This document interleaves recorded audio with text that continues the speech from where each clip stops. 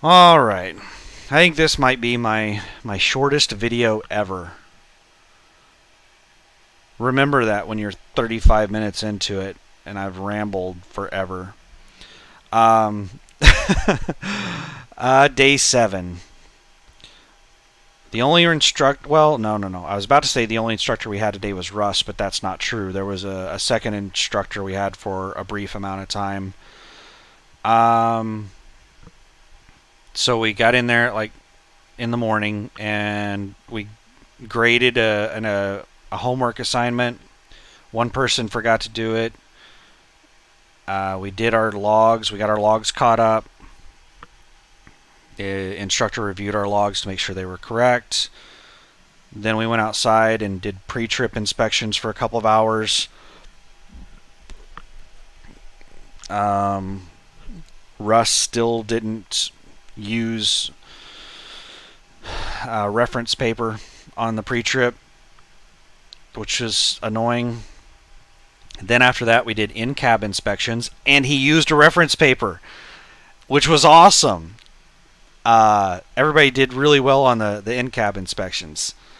Then we apparently the whole thing about Russ not being properly licensed to instruct us was true, because we weren't able to drive on public roads. Russ drove the truck over to Crossroads Mall parking lot. It's like some abandoned mall, and there were like 4 CDL University trucks over there doing maneuvers in the parking lot. So we just sat over there all day long doing backing maneuvers. A whole lot of standing outside. It was cold. And then we drove back, got our logbooks caught up, and went home for the day. That was basically it.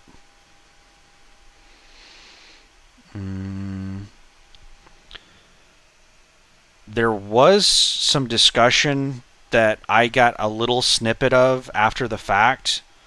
I think what it is that whenever I'm doing stuff, the instructors are aware. And the second instructor. Which one am I going to forget? I should make note of it. Okay, the second instructor. Apparently, one of the instructors lost their ability to instruct because they failed their DOT medical. They got put on some kind of medication where they can't be certified anymore. So he came in to help Russ on how to teach us how to do backing maneuvers, and neither him nor Russ can take us out on public roads. So that was the second instructor. The what was I talking about? I knew I was going to forget it. I knew it. Whenever I'm doing maneuvers, like I've heard snippets of things that were talked about that I wasn't part of the conversation. And I think today I finally figured out what's going on. Whenever I am doing maneuvers or I'm driving or something, because I'm a veteran driver and they don't have to really give me much of any instruction, the instructors are going over and talking with the other students while I'm doing that stuff. And the instructor apparently got to talking with the other students about the instructor situation. And I think there was an instructor that retired or went part-time or something, and then another instructor lost his medical card. For whatever reason, whatever's going on, they're down a couple of instructors. And the instructors that they have working part-time, like Cindy only works Thursday and Friday, occasionally on Monday. She's on she's on Social Security or something, and if she makes over a certain amount of money, then she would lose some kind of benefits. I forget what. But she can't work any more than what she is working, even if they want her to. And so they're having some kind of instructor shortage right now. And basically what the conversation was around was how that is going to affect us going forward. There are apparently not enough properly certified instructors for all of the students to go out and drive around town at the same time. And generally what they do is, if there's good weather, they do backing out at Crossroads Mall. And then when there's bad weather, they drive around town. Well, we wouldn't be able to drive around town, and they said that priority would go to students who are further along in the course, because they are the ones who are about to take their CDL test. So if there's an instructor shortage, then our class is the lowest ranked class that's currently out on the roads driving. The class behind us that just started on Monday is still doing classroom stuff. So if somebody gets cut and like does something, like they don't have an instructor for the day, we would be the class that lost out on the instructor. So we will we'll see how that goes. Tomorrow, the reason I think they were talking about it is because tomorrow is supposed to be a bad weather day, and we're expecting that we're all going to be driving around town tomorrow. So we'll see how that goes. I'm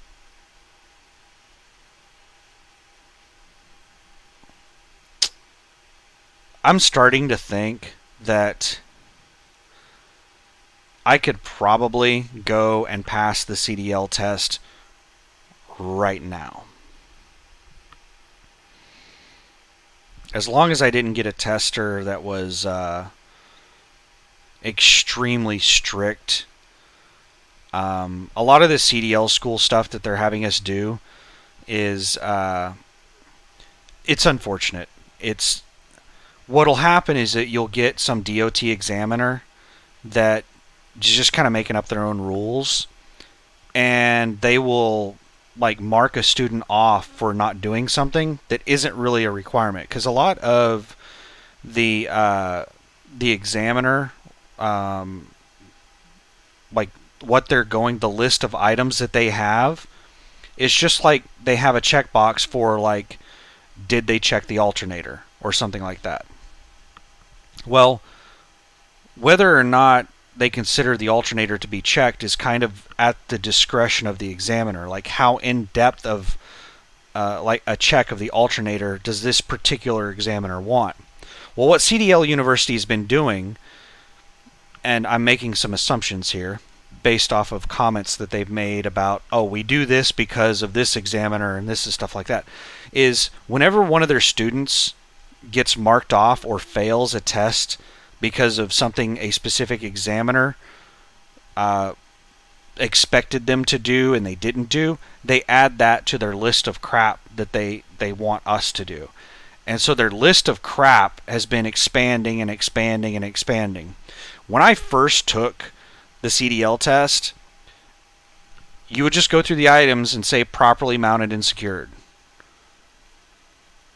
Basically, you know, to explain to them that I'm checking to make sure it's not hanging there just dangling. Well, what they're having us do in this class is explain what it's properly mounted by. Like, on one of the items, it's like the suspension linkage, properly mounted and secured with nuts and bolts, castle nuts, and cotter keys. That level of detail I don't think is necessary on the exam, but because one examiner was so anal that they failed a student for not mentioning that's an examiner problem. That's not that student probably shouldn't have been failed. That's absolutely ridiculous that they would make them go into that level of detail on an inspection. That was probably some new examiner, or maybe the student lied. Like, the CDL University people aren't standing over the shoulder of people whenever they're doing the tests. So maybe a student failed miserably and just made up the excuse that, oh, because I didn't say that it was held on by nuts and bolts, they failed me. Who knows? I have no idea. But I think the level of detail that they're making us go through on explaining stuff is way overboard. I understand their logic on it, that we're going to over prepare and we're going to do an absurdly, ridiculously detailed inspection so that there's no possibility that we could fail. If you do their inspection, there's no way you could fail. If you get an examiner that fails you if you do their inspection, then there's a problem with that examiner. But it's a little like annoying to have to memorize that much stuff. So I don't know. I'm gonna do it. It's a lot to memorize, and I'm dreading it right now. This video is only 11 minutes long. I said at the beginning this might be one of my shortest. If it's under 30 minutes, it might be one of my shortest. But I really don't like memorizing the pre-trip. I also don't like the way that they're teaching the maneuvers, the backing maneuvers. We've only learned one maneuver so far, and it's the offside backing. And there's no way that I would back like this in the real world. It is so dangerous. It is completely blind backing. They basically have you completely jackknife the truck and then jackknife it back another direction and then like do two more. It's like 4 total jackknifes on a back. And then you should be lined up at that point, and then you can just do a straight back. But they have reference points on the trailer. You're supposed to match up the side of the truck with a trailer reference point on a jackknife, and then go back to another reference point back the other direction. And it's just memorizing. It's like dumping a cert. It's memorizing a backing maneuver. So I don't like it. It's dangerous. It's not something I would do in the real world. I told them that I could probably back it up much better and much easier by not doing this ridiculous maneuver. But they told me that in their class I'm going to do it their way. And when I take the test, they expect for me to do it their way. So that's what I'm going to do. You know, you got to do what you got to do to get the CDL. I hope the rest of the maneuvers are not like this. The alley dock is the one that they all hate. And the reason that they all hate the alley dock is that you're doing your own setup on the alley dock, and you can't get the exact same setup every single time. So it's more of like you just get a feel for it. You have to be comfortable with the vehicle and its maneuverability. And so I'm just going to be able to just back in. I'm not going to have to memorize some stupid, like, you know, turn the wheel all the way to the right and, you know, go this direction until you see this reference point and then come to a complete stop and then turn the wheel all the way back over to the left and then go in the opposite direction until you get this reference point. So everybody hates the alley dock because it's a real back. It's not just memorized reference points. But that's the one that I'm probably going to enjoy the most because it's an actual real world back. Everything else is point memorization, reference point memorization. So 3 more weeks. I really need to memorize the pre-trip inspection. I need to get the verbiage down. I'll probably spend a couple hours doing that tonight. And hopefully I sleep good tonight and I can spend a couple hours tomorrow night and the next night and then the next night and then the next night. And then over the weekend I can hopefully fine tune it. That's basically all I need to do is memorize the pre-trip. And that's it. I am highly confident that I can pass all of the skills test and the road test without issue. It's just the pre-trip inspection and the in-cab inspection. And I could probably pass the in-cab inspection. I did it today, and I'm not sure if I mentioned it earlier in the video, but when I did it, I was able to get about 90% of it without you know, somebody having to help me. So, and I could probably I don't know the exact. I haven't memorized the exact verbiage that CDL University wants me to use on their pre-trip inspection, but I have memorized almost all of their pre-trip inspection. The only section I haven't memorized yet is the coupling system, which is basically the fifth wheel and the apron of the trailer. And I don't know like what the exact names of all of the items are. I haven't memorized all the item names and how many items I have to call out, but I could probably wing that. And just knowing the items without the verbiage is just a CDL University thing. All you have to do in the pre-trip is just display that, you know, you're not expected to be a mechanic. You're just supposed to go through the items and verify that they're properly mounted and secured, and what you're looking for in your inspection. So on hoses, I'm looking for abrasions, bulges, and cuts, properly mounted, secured. Fluid, I'm checking to see that it's within manufacturer specifications of minimum and maximum. Cap is on, no breaks or cracks, you know, stuff like that. CDL University has a long list of verbiage because of what I explained earlier. People getting marked off for bad examiners, basically. It's a shame. But 16 minutes. I don't want to go work on memorizing my pre-trip. I need to get the verbiage down. Maybe that's what I'll do tonight, is memorize verbiage.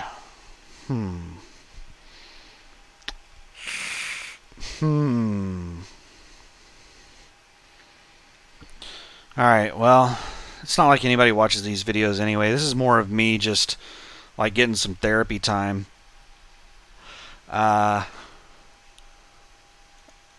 now I use these videos to procrastinate on doing things. And it's kind of like a diary, a video log, a vlog, if you will. I don't know if I'm going to continue doing these videos. Once I get to the point where I'm in the truck driving, it's going to become a pain to do the videos. Because right now, I know that there are people who do YouTube videos and stuff, and they don't have any issue at all with busting out their camera and just recording stuff. I have an issue with that. One of the things that I notice in videos like Trucker Jukebox, he has like this strap system with a GoPro in his chest, and he has that thing running all the time everywhere he goes. He'll go into like truck stops, and I see quite often people will ask, "Are you recording?" And they'll get like offended, and you know, people will be like, it creates tension. People get defensive whenever you're recording them. So I really don't like busting out the camera on stuff. So I don't know. Whenever I am stuck in a truck with somebody else, I'm not going to have the privacy to sit here and just talk into a video camera like this. So whenever I'm, you know, a student for 28 days with USA Truck, which hopefully I can get that time shortened, I might not be able to do videos during that entire time, because I'm not going to be willing to just sit here and do a video like this while somebody else is 2 to 3 feet away from me. I can't be honest in that video. I can't just say whatever I want, because they're going to hear everything I say. I guess I could maybe find some time to slip away and sneak off or something. I don't know. I don't know that I'm willing to put that much effort into it. So I might just stop doing the videos altogether.